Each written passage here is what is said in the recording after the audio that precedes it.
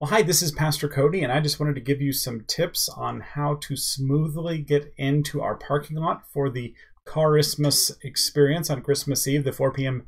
family drive-through event, if you RSVP'd for that. And we are going to be, I'll go to satellite view so you can see our church is here, right across from Romano's, and we will be starting the experience on the north side of our parking lot. So coming in this way, you'll start here, you'll circle through and then go out this way. And there will be a fair number of people coming, quite a few actually, and we don't want this to get backed up if you are trying to turn left, so that this would be very difficult to turn left into here. So what we will recommend is we will show you how to turn and get so that you are coming from the north if you're not already.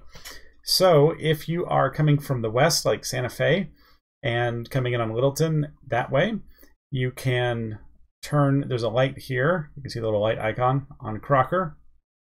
Go to Powers, and then Windermere. Then you can come into our parking lot that way.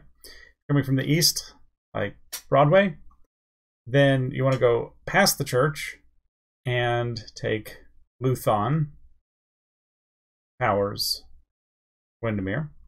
If you're coming in from the south on Windermere itself, we recommend turning left at the light and again taking Luthon, Powers, Windermere.